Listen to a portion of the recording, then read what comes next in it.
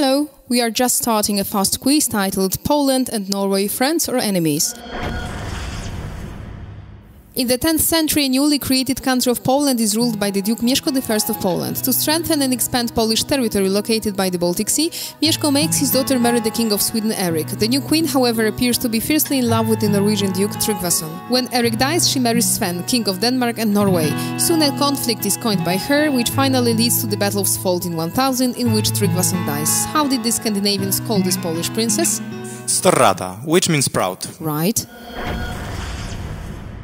In the 19th century, there is no Poland as a country. Its territory is divided by Germany, Russia and Austro-Hungary. However, Poland still exists in hearts and consciousness of Polish patriots ready to fight for their country.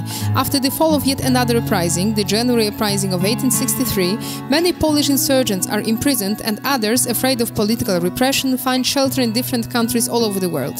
Some of them get to Norway. One of them is a Polish charismatic master of photography who in 1888 gets the position of a royal photographer. Do you know his name? I don't know. Ludwik Krzaciński. It's the Second World War. The Polish submarine Orzeł moors in Estonian Tallinn, which is supposed to be a neutral harbor. Totally unexpectedly, the military authorities board the ship, intern the crew, confiscate all the navigation aids and maps, and start removing all the armament.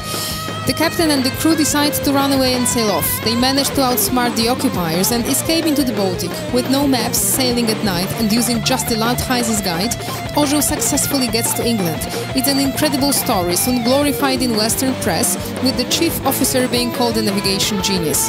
What is the name of another famous Polish warship, which, together with Orzeł, took part in the Narvik campaign and many allies' convoys? It is now preserved as a military museum ship in Polish Gdynia. Błyskawica? Perfect. It's the 9th of April 1940. In Oslo Harbour, the Norwegian commander Oscarsborg is caught with a dilemma if he should let an allegedly peaceable German battleship Blücher into the harbour.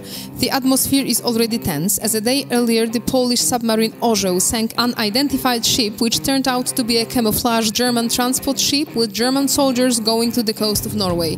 Finally, the commander decides to attack German Blücher, which is sunk.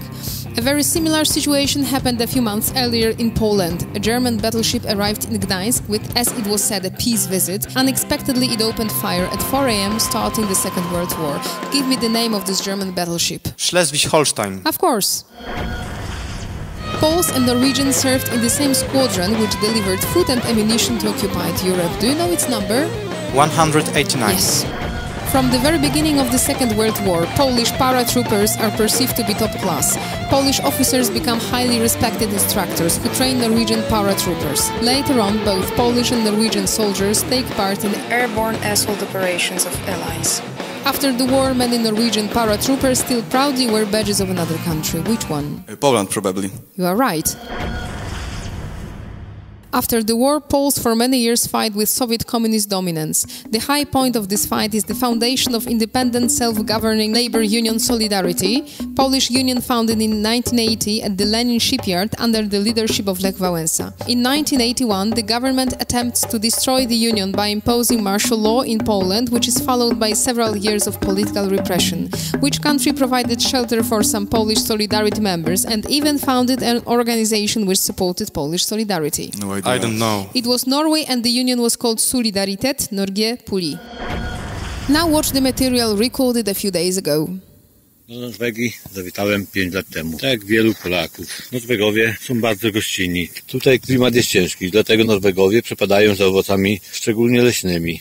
Maliny, jagody, żurawina wykorzystywane są do deserów, sosów, posmaku słodkiego. Góry, jeziora, pejzaże norweskie oraz kultura skandynawska to ciekawa przygoda. Jesteśmy tutaj gośćmi, nie wrogami. Why do you think he and other Poles went to Norway? To work. To work? I think the same. So the final answer to our basic question: Poles and Norwegians, friends or enemies? Friends. Friends. I think so.